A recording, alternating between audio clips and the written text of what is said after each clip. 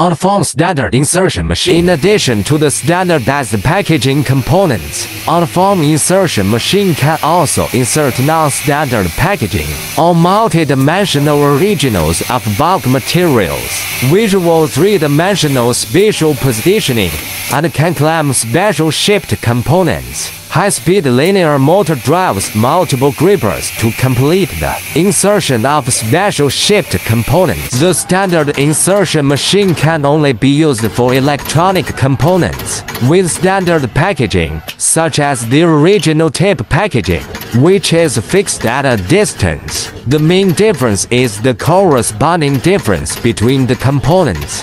Feeders can be selected for tape and reel components, tubular components, and bulk components.